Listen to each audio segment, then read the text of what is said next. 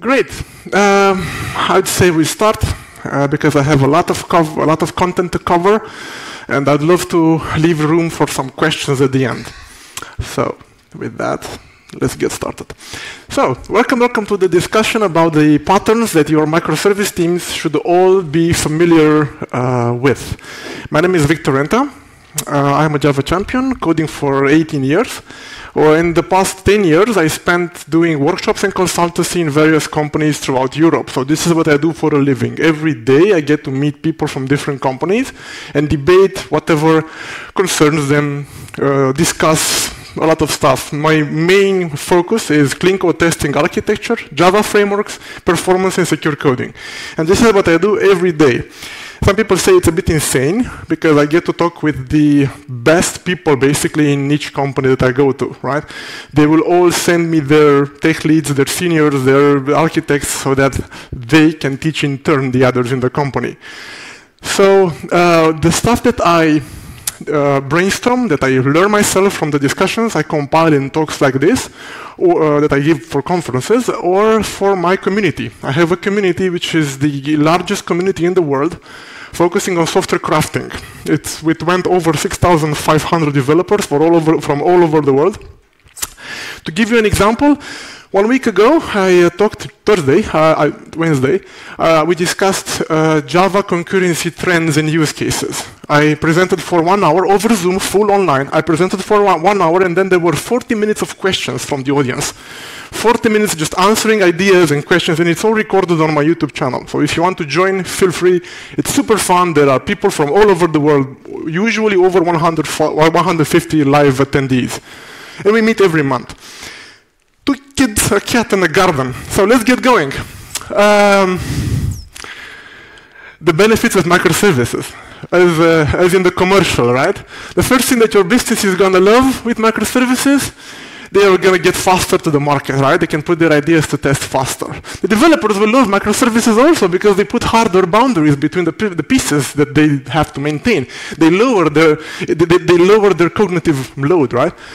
Then some of my clients went to microservices because they wanted to upgrade the frameworks and the language versions. You can't do that with a large monolith. It's much easier and much less risk if you go with microservices. But for what we are concerned today, microservices bring some unique advantages in terms of scalability and availability. You can scale only the parts that are really taking a lot of heat, and also you can build systems that are tolerant to partial failures. If your monolith is dead, rest in peace. All your endpoints are dead, right? In a microservice, you have more flexibility in this regard. All right, now, but we're safe because we use REST between the microservices that we build. So what can go wrong? After all, we all know that the network is reliable, it has 0 latency, it has infinite bandwidth and 0 cost. I mean, like, right? What can be the problem? And then you wake up. Welcome to the fallacies of distributed computing. Some of you already experienced issues like this. So, what happens? It happens that you're starting to build a distributed system. And I love this definition. A distributed system is one in which the failure of a computer you didn't even know existed can render your own machine unusable. Beautiful definition from Leslie Lamport. So, you have this wonderful business idea, and suppose you get some wonderful developers to translate it into code, and you have your product, you put your product to production, and then boom. What's going to happen? How brilliant idea you're going to have if you cannot withstand production? If you have 90% availability, you're dead. People are going to run from you, are going to run away, your customers are going to be disappointed. So that's a mandatory thing today, to have availability. Availability is the proportion of time that you are serving requests divided by the total time. In more formal terms, is the time it takes you to get into some serious issue, the mean time to failure, divided by that plus the time it takes you to recover. Now, how can we improve this? Well, we can make sure we fail less frequently by doing more testing. I don't have to tell you that we need to write unit tests, integration tests, end-to-end smoke, but what many teams don't see as an immediate requirement is to build load tests, spike tests, resilient tests. Who of you has ever heard of Toxi Proxy before? That's a beautiful piece from Shopify, who can introduce network failures randomly, can delay traffic between you and your Postgres in your Docker running next by. So it's a very good tool to experiment with your performance and resilience. Right? Very few teams in past, like there were 4 hands in the room. This is largely unknown, but if you are taking serious heat, go next step. Try to introduce poison into your network to see what happens. Right? Then, of course, when you have a failure, you need to recover as fast as you can. And we want to have detection mechanisms, ways that we can be back up as soon as possible, as fast as possible. We're going to cover today a series of resilience patterns. But we need to start by defining what a resilient system is. A resilient system is able to handle unexpected situations with none or very little disturbance of the user, with a graceful degradation of your service, or ideally without the user even noticing the failure. Now, how can you do that? What is graceful degradation? And I came up with some examples for you guys. First of all, if you are trying to retrieve some data from a system and that system is down, you could serve an older value and hope that nothing would go wrong. Or you could return a lower quality. Imagine Netflix. If the recommendation service is down, you could see the recommendations per country, not the ones tailored for your own user profile, right? Lower quality, but still good enough. Or you could end up calling a slower system to retrieve the same data if the fast one is down. Imagine you have your Elasticsearch down, you could query the SQL database instead. Slower, but you're going to get the job done. And you can actually tell the user, hey, you know what? We are going to send you the results via email when they're done. So if these failures happen frequently, you could do tricks to save the experience, right? But these things are trying to read data. What if the user wanted to change something? What if we are talking about a command trying to change some state? Well, one thing you could do, if you can't reach the other system, you could store that command into a table and then schedule some retries until you get the message through. Now, when you're sick trying to reinvent the wheel, you could switch to using a messaging infrastructure like Kafka, like Rabbit, and send the message to the queue, and that message is going to end up on the other side safely, right? Or at least you can do, the very least you could do is to log the error and then have some alarms calling the cavalry, the human intervention to fix the problem. Now, if you have too frequent failures like this, probably you want to implement some automatic recovery. Maybe a supervisor that can do some automatic tricks. Some people call this the saga pattern, right? To fix the issues without needing human intervention, okay? So graceful degradation. Try to preserve the user experience, try to do your best not to show the failure. Now, we're going to study these patterns grouped in 4 categories: isolation, latency control, loose coupling, and supervision. Now, let's start with the isolation. And let's imagine a scenario of a catastrophic failure in which every single endpoint in your system is down. Now, what should you do to avoid such scenarios? You need to break your system into smaller pieces and then go ahead and isolate those pieces against each other. But how? And let's continue to see examples from the wild, from the industry that I've seen in different companies of catastrophic failures. Some developers over there were very happy to use REST. So happy that they use REST to call other services, which use REST to call other services, and so on for 5 hops. A long chain of REST calls. Anything can go wrong on this chain. Any failure anywhere can blow up the whole thing. Any delay in this processing can delay all the upstream systems. It's a terrible, fragile architecture.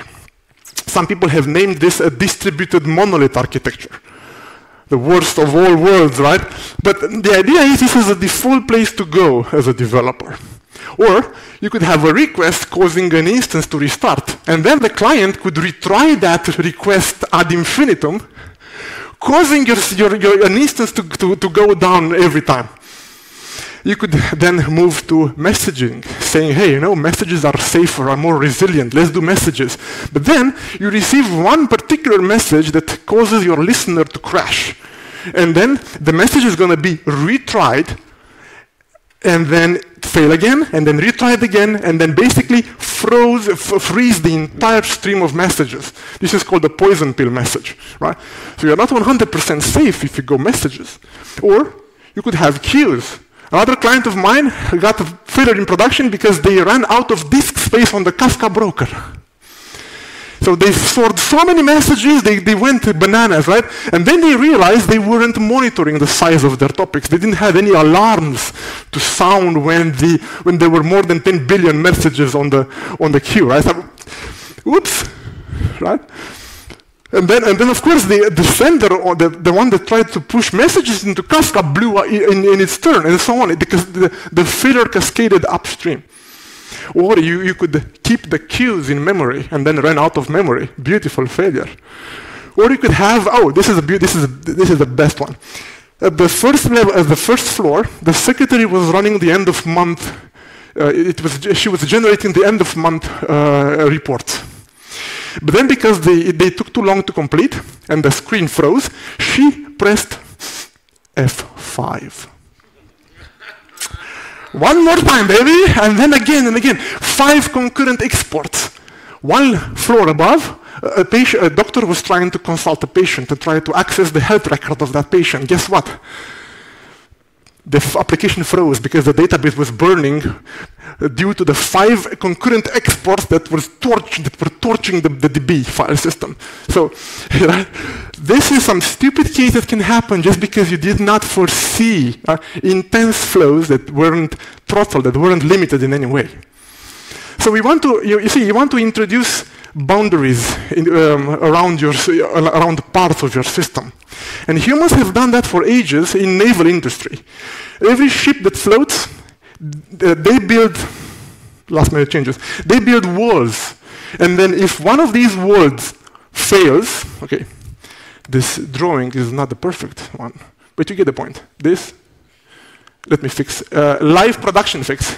Works? Says a hash in production. There you go. So we have this excellent. We have these walls built within the ship, and if one of these areas gets flooded, then the ship will still stay afloat. Okay, you will experience some issues. The ship is going to tilt a bit, but it still does not sink. The same we want to do with our system. Within our architecture, we need to identify the pieces that should still work even if other parts of our system are down.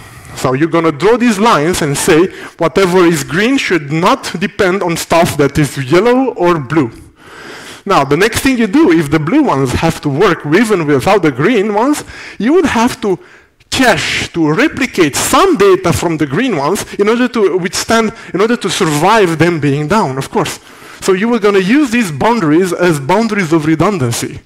And then, if one of these bubbles will take a lot of heat, is enough to just scale up that bubble, not the whole, not every single service.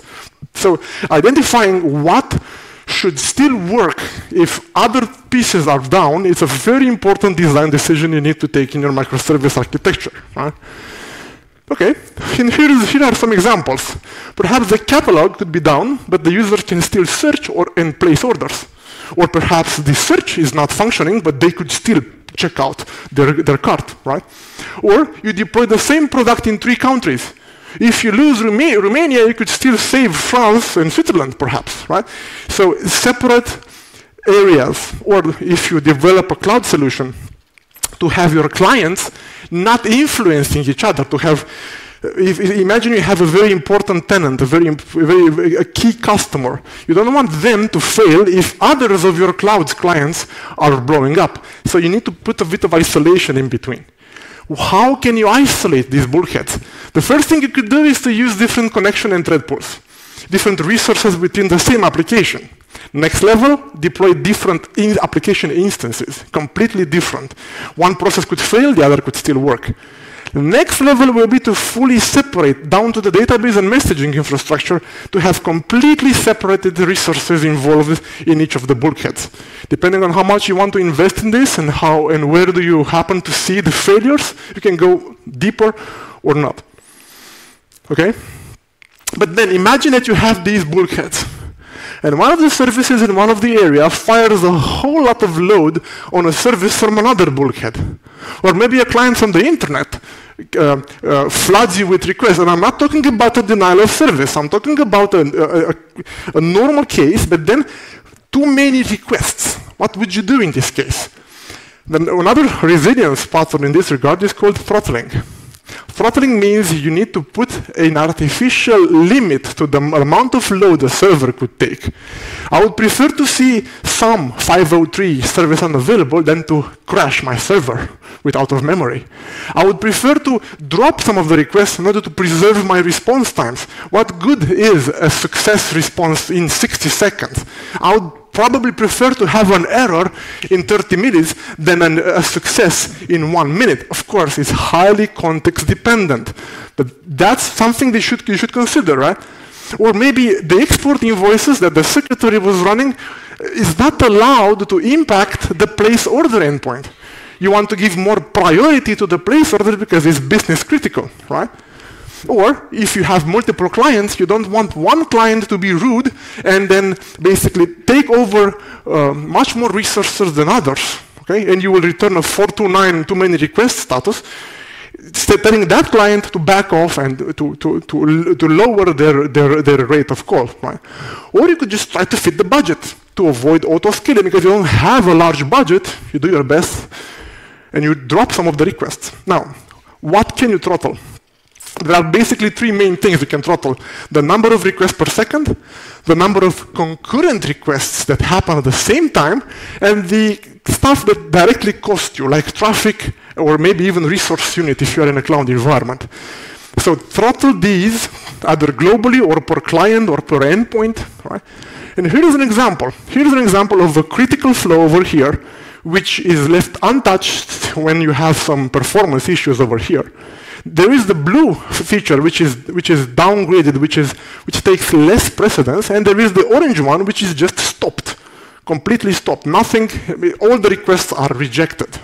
Why? Because you want to give preference to this guy, to the business critical one. You see? But what do you do if your usage looks like this? What if you face a lot of usage spikes, bulks of requests coming in pages to you, like 1,000 requests per a single second? What do you do? How do you survive? Now, something that all engineers have to understand is the performance response curve. On the vertical axis, we have the number of requests you can successfully handle per unit of time with one machine. Keep it simple, with one machine. On the horizontal axis, we have the number of concurrent requests that hit a single machine, that start executing in a single machine. Now, of course, the more pressure you put on a machine, at some point you're going to see a degradation of response time. You're going to see a slowing down of the entire speed of that system because you're going to have memory issues, you're going to compete on processor, you're going to kill the database behind you. Something is going to go bad if you push too much load on a single system. Now, for many years already, what we've done, we took that load that was too high and we enqueued some of it, keeping it to bring back the load in the comfort zone, to bring back the load in the sweet spot. So if your load is here, you can keep some of those requests in a queue, and then have this amount of load running right now in your system. The requests that accumulate in the queue are going to be dissipated over several milliseconds or maybe seconds, allowing you to stay here, basically, right? But then if you put this queue, if you want to talk in Spring terms, at async, for example, right? You're going to defer some of the processing maybe for a while. Now, but if you put this queue in place, you need to be careful with how much time you allow the tasks to wait. You don't want the tasks to wait for seconds, many seconds in a row. And also, you don't want that queue to blow up. What if that load is so high that basically out of memory is you? Right? So at some point, these queues that you put in your system, you need to keep track of them. And I see very few teams monitoring their queue waiting time and their queue sizes between the applications. They just call an async method and they feel smart. Where instead that queue can keep a request for 30 seconds in the queue. Is that normal? I want to see that. Right? And what's the maximum size for that queue? These questions you need to address, you need to realize. Okay? Right. Now, one simpler topic, which is often neglected, unfortunately, is the fact that any data that comes into your system has to be validated before you invest any resources in it. Before you spend memory, processor, network working for that request, you want to make sure that the parameters are correct. We all validate the requests that our clients send us, but somehow we forget to validate the responses that we get from APIs that we call. We just take them for granted. And then 5 seconds later, we realize, oops, that field should not have been null. Uh-oh, right? So pay the same attention to what comes in your system from your clients and from other systems that you call. Now, don't become control freaks with this. Don't go too far. I've seen teams that validate the responses they get from other systems versus their schema. Why? If you only use 2 fields in the 40 fields you got from them, why do you care if they did not put some required field in their response? Why do you care? You care about those 2 fields, right? So the robustness principle says that you should be conservative in what you do, in what you provide, in what you export, but be tolerant in what you accept. That's called robustness principle or the Postel's law. Don't go too far, don't start to validate stuff that you don't really need, basically, okay? Okay, so isolation patterns we've covered by now, right? Parameter checking, bulkhead, throttling, and we heard about bounded queues. Now, latency control. When you call a system, the first thing that you should put in place is timeouts. Now, how big should the timeouts be? Right? Anytime you block, not only when you call network, perhaps you block to get a signal in a reactive sync, or you do a future.get, or God knows what. Anytime you block, you need to have a timeout set there. If the timeout is too large, of course, my response time is gonna ramp up. Now, what I found really scary is that some very popular Java frameworks have unbounded default timeouts. If you use web client or REST template, and if you don't configure anything, your call is blocked forever. You need to realize that. Do you want to be blocked forever? Is that normal? Right? Now, if you go too short with the timeout that you put, you could be returning false errors, of course. You could be returning an error to your client, even though the server you called is still working on your request and might eventually succeed the operation. Right? That's a false error. It's also bad. So you need to keep this timeout somewhere above what's normal for them, perhaps above the 99th percentile, or if they publish some service level agreement, above what they call maximum, right? Okay, and have that monitored. One scenario I found once is that they had some timeouts for another service they were calling, but then that service changed the implementation and added 50 milliseconds to their response time. Suddenly, they were timeouting every call they did on them. So you need to be able to detect such cases as fast as you can. You raise alarms, report metrics to see how many timeouts did I have in the last, I don't know, 5 seconds, right? All right, so we have a call that failed or timed out. Great. Let's retry. Well, before you retry, you need to answer a couple of questions. For example, what was the reason of the failure? If it's a 400 bad request, it's your fault. With the client's fault. If it's a 500, you don't have a clue. If it's a timeout, you could try to retry. And I also found recently the following convention. If the server allowed the client to retry, it would reply in the body of the failure with a JSON saying retryable false or true.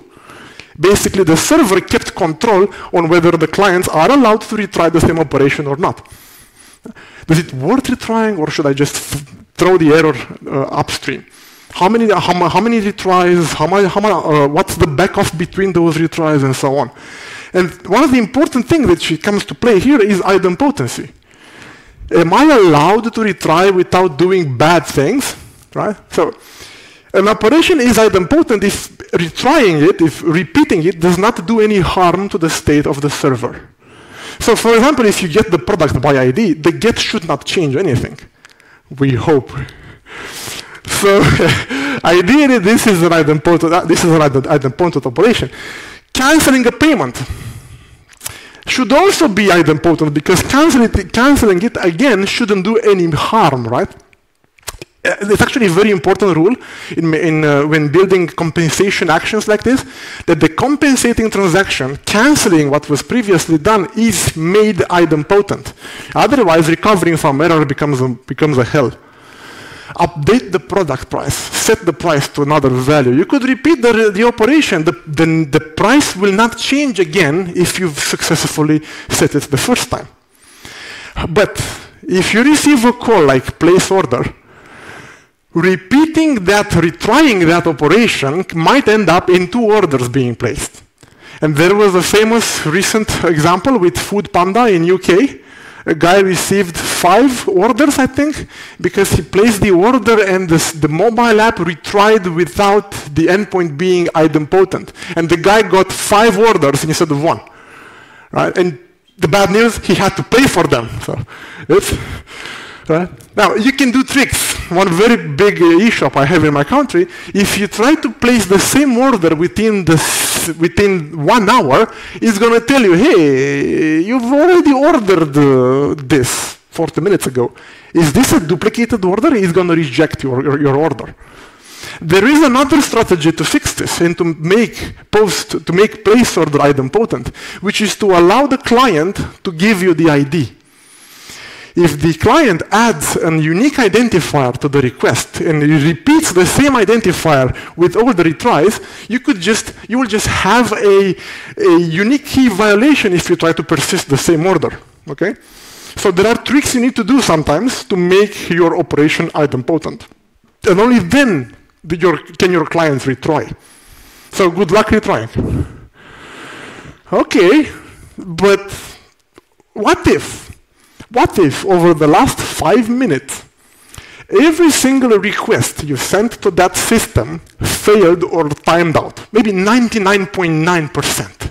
Maybe, what was the light speed percentage that they got with the Large Hadron Collider? 99.999999991 of the speed of the speed of light. What if that kind of requests fail every time? What do? What are the chances that a new call is going to succeed? Should you play the new request if the server keeps failing? Well, there is a principle in building resilient system, which is that if you know that you are going to fail, at least fail fast. And an application of this is the circuit breaker. Who of you has heard of circuit breakers before? Right, so I'm going to be fast because most of you did. The circuit breaker is just going to interrupt the flow of requests when it sees the server on the other side having issues to reply.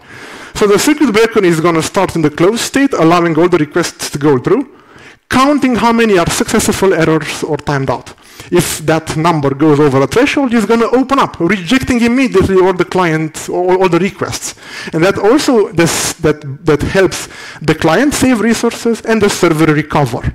You don't want to keep firing on a server which is dying.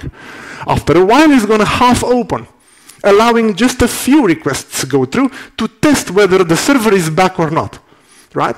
So if the server says, okay, all the requests go back successful, then the circuit breaker goes in full open state. Otherwise, it goes back into the open, which is pausing the requests.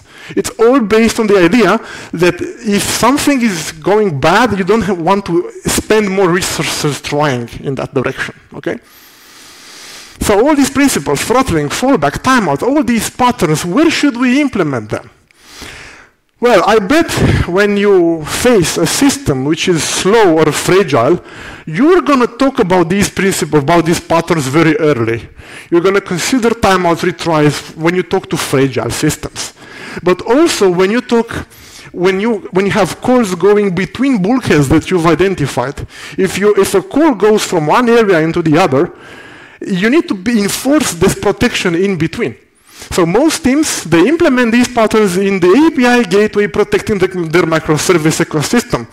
What I don't like about this is that I find 30 microservices behind that API gateway. Does that mean that all 30 microservices could fail as a whole? Is that okay if one of the 30 blows down, everyone goes down? So maybe the services that an API gateway protects, maybe we should keep that number somehow low, right? Those bulkheads should be smaller if you want to build more resilient systems, right? So, loose coupling. Well, one first very important thing is not to keep state inside a service. Any state you keep in a service is going to impede consistency, availability, and scalability. But that's somehow obvious, right? Stateless services. And you move that state into the database, you save it there. You could bring that state earlier into the client, or into the mobile app, or in the browser if it's related to the user flow. Or you could accept some of that state coming in as request tokens. Like the user metadata could come in as a JOT token, right? So keep your services stateless, so then you can start a bunch of them and then just distribute load to any of them. If you have 4 servers and one falls down, of course, the other 3 they're gonna take over those requests. Nice. That's somehow default for many environments in which we deploy microservices. This is somehow out of the box there already. Hey, we have that, right? But what I find developers having a hard time with is the shift towards asynchronous communication. I'm talking about messages, right? Messages over synchronous protocols.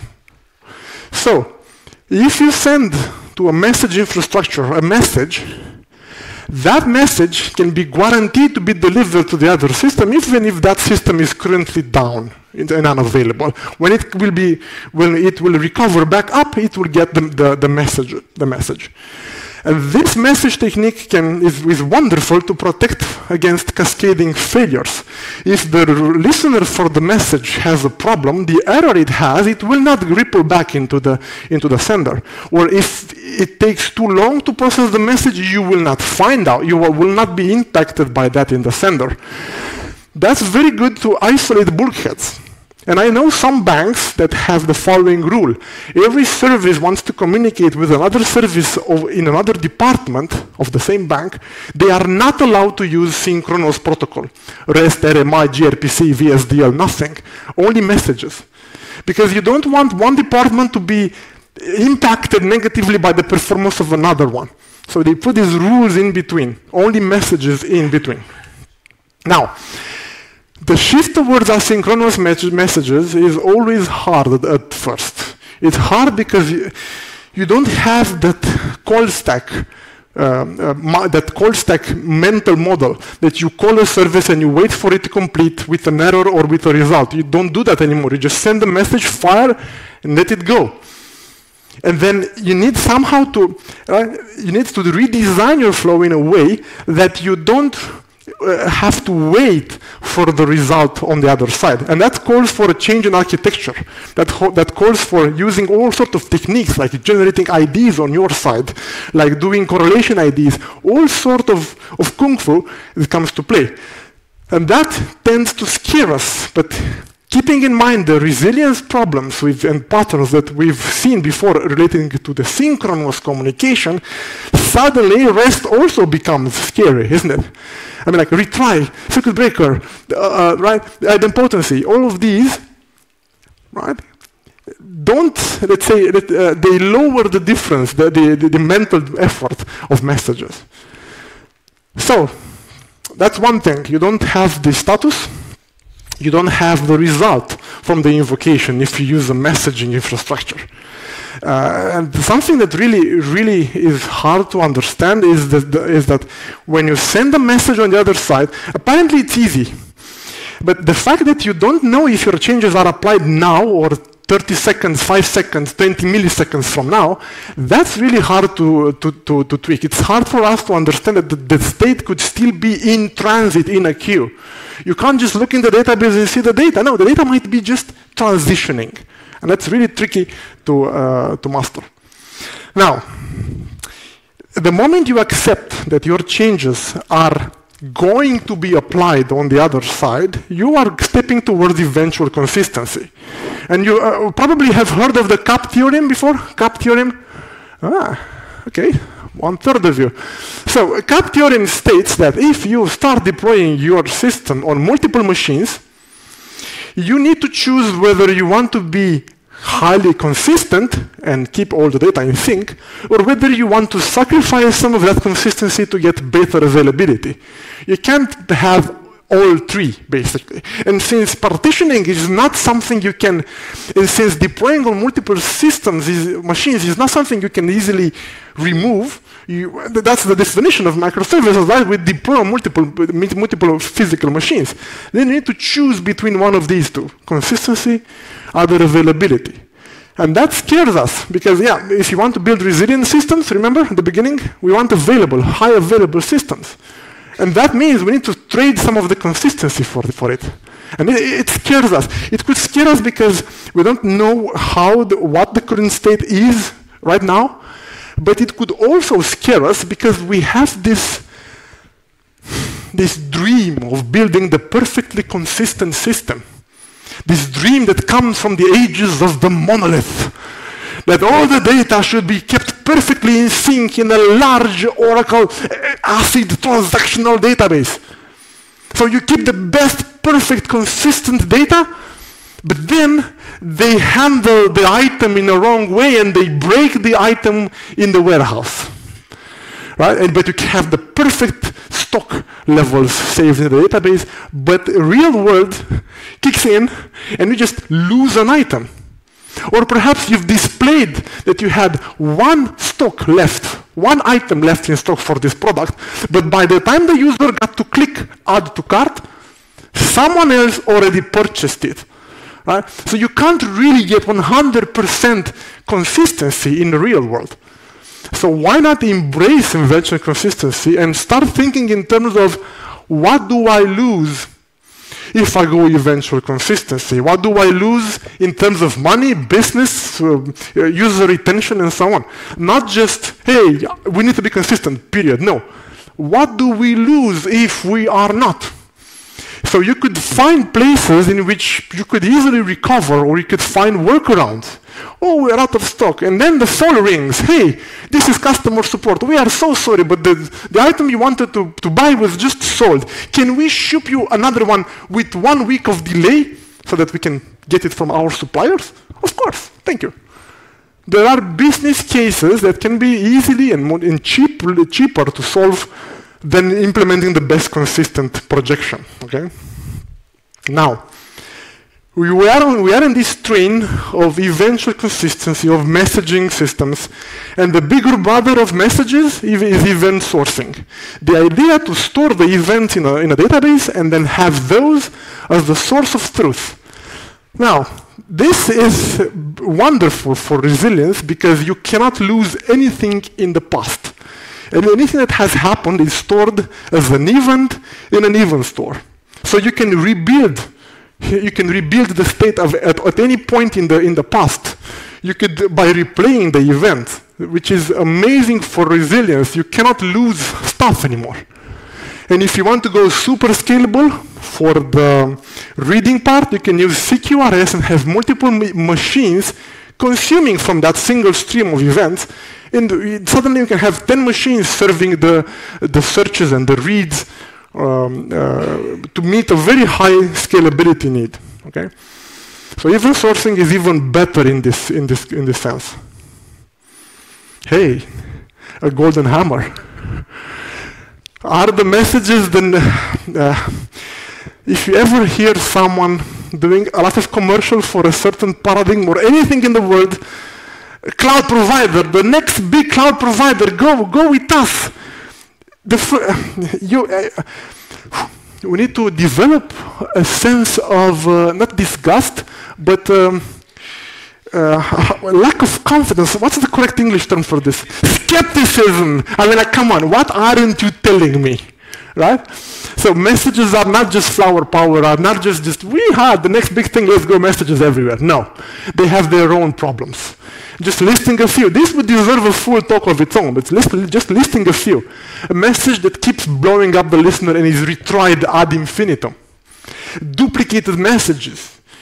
Most messaging systems, if you want decent performance, are gonna offer you at least once semantics. So then you have to make your consumers idempotent. Messages which are scrambled due to retries or other reasons, messages that come in out of order, how do you reconcile those? And you could aggregate them into larger events using a time-based or a stateful aggregator, all sorts of techniques in there. Privacy. One customer of mine found the personal identification information of some customers in a message, 6 months old message on a queue that was blocked since spring. So they say, hey, what's that? Hey, customer data. Hey, cool. How about the right to be forgotten? Customer data in transit, in a queue, stored in a message, 9 months old. Take that, right? Or the fact that they've sent messages and they broke their Kafka brokers, but they had no clue that the topics were getting big, right? Lack of monitoring. Or, my personal favorite, versioning of the events in an event store system. Perfect. You can spend half a day to talk about that topic. And that will open up the discussion towards backwards, forwards compatibility, whatever that is. Okay? So, latency control. We talked about bounded queues, timeouts, service level agreements, the fail fast principle, circuit breaker, retry, checking stuff as soon as you see it, bulkhead, cutting boundaries around the stuff that should work alone, throttling, restricting artificially the load or the request to have better performance or stability, stateless services, location transparency, load balancing, idempotency, eventual consistency, messages and events. This thing we didn't mention, apparently in some domains it's cheaper to fire multiple requests at the same time for the same goal and have the fastest response win. There are some very mission critical, like in which you want extremely fast responses, in which you could call two or three systems at the same time and do a sort of a competition. Whoever gets here first is the winner, right? You can imagine the waste of resources that this calls for, but some domains are suitable for this. Now, supervision. In terms of supervision, it's super important that our services expose a health check endpoint, like the Spring Boot Actuator Health, that tells some monitoring tools what is the reason of the failure. For example, imagine that this service interfaces your ecosystem with some payment gateway. If that payment gateway is down, your health endpoint should tell that, hey, my system that I really depend on is down.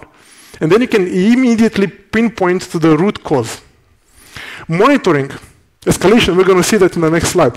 But the escalation is really, really tricky. You see, we are used that every time some work blows up to return an error to the caller. That could work initially, but then maybe the caller cannot solve the problem you are reporting. Maybe you have a problem with talking to some Kafka broker, or you can't reach the other service. What can this guy do? Right? They can't help you with that. They can't help you with anything. So instead of returning the error upstream, and honestly, if you used messages to communicate between these two, you can't really send an error. How would you do that?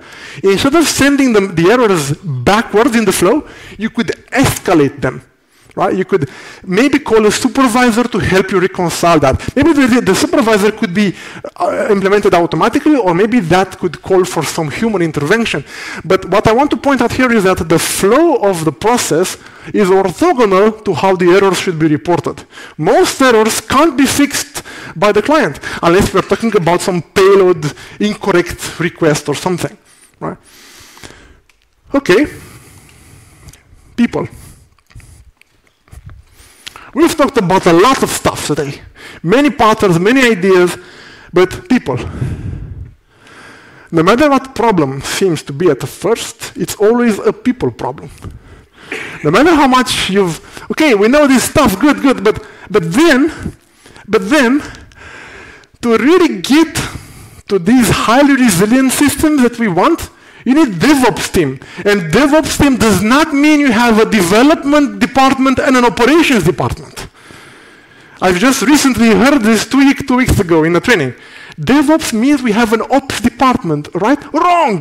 DevOps means you have your team responsible for the full life cycle of your product, from conception down to production, monitoring, and back. You can't, and of course with the help of some pure blood ops perhaps here and there to help you with the tricky part, with the support of a platform team and so on. But the ownership is in the team. That's the only way we can build those resilient systems.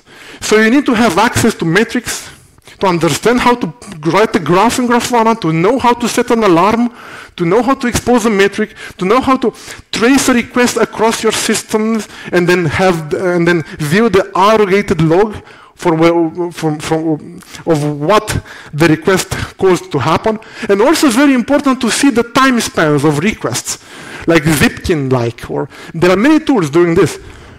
And I see many teams jumping on microservices, deploying 20 microservices, and they do not have access to their production metrics.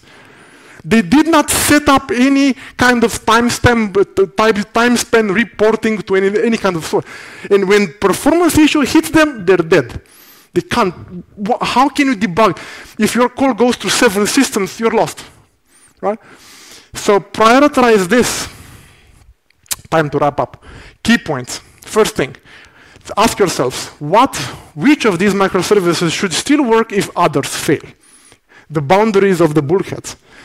Whenever you do a synchronous call or blocking threads for any reason, ask yourselves, what is the timeout I want to set? Should I retry? Should I throttle? Should I add a circuit breaker? And how can I fail over if it really, really fails permanently? If you have slow responses, they can harm your clients of clients of clients. They will ripple back into all the call chain before. The idea that if you take less load, you can move faster. If you fail, at least fail fast, right? So the first thing you do the checks, throw fast. And don't be afraid of eventual consistency. It might be better for the business. If you understand the business problem, it could be cheaper to tolerate a bit of inconsistency for the sake of availability. And with that, I thank you, and I will invite you to join the community. If there are any questions, perhaps we have time for one. I don't know. I didn't check the time, honestly. Perhaps. I'll stick around for 10 minutes anyway. Any questions here?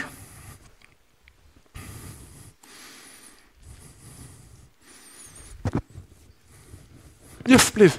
What to include in a good health check? What to include in the good health check? Okay, I've seen examples of, it could be latency and liveness and readiness. I've seen examples where people include database availability in the liveness check, which means that the service is killed by Kubernetes when the connection is but the service can still serve a lot of other requests which don't need the database. Same with messaging, connection, and I'm going to repeat the idea because to hear it, everyone.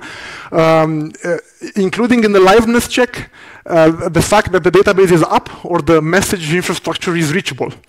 If database is down or your Kafka broker is down, then you are going to be killed by Kubernetes because you're dead. So is that fair? No. But it turns out how critical is that resource for your service.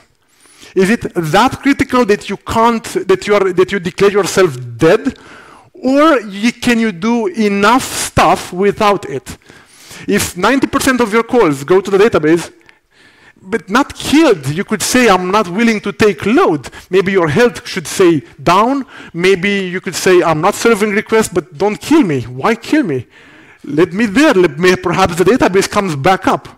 That's really melodramatic. Your database is down, you need to die. Why? What did I do wrong? I can't take traffic. Don't kill me, right? Okay, tricky one. But it comes down to how critical is that resource for you. So if I am the payment gateway, if I'm the payment gateway proxy in my ecosystem, and if my payment gateway underneath is down, I'm going to declare myself dead. Okay? Don't kill me, but I can't take traffic, I'm down. Make sense? All right, other questions? I don't want to step on the next speaker's time. So with that, thank you all.